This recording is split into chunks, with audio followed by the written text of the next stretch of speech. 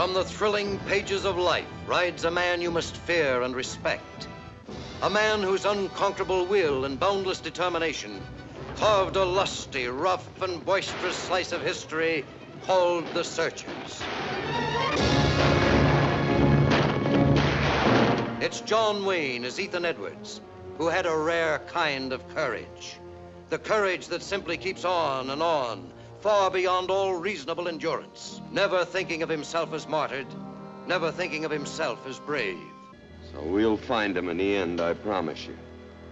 We'll find him. Here is the story of a man, hard and relentless, tender and passionate, of people who dared to challenge a hostile land. Here is drama of great love and aching loneliness. I found him. I found Lucy.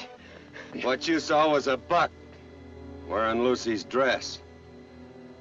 I found Lucy back in the canyon. What was she?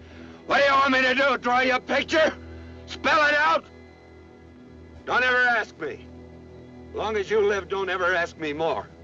And if you don't hear my first holler, you better read my mind, because I don't aim to raise no two hollers on any subject at hand. Yes, sir.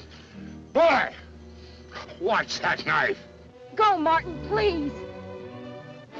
Stand aside, Martin. No, you don't, Ethan. Ethan, no, you don't!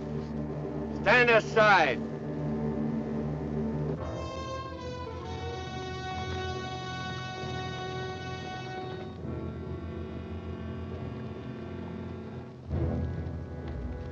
Looks like you got yourself surrounded. Yeah, and I figure on getting myself unsurrounded. Let's go!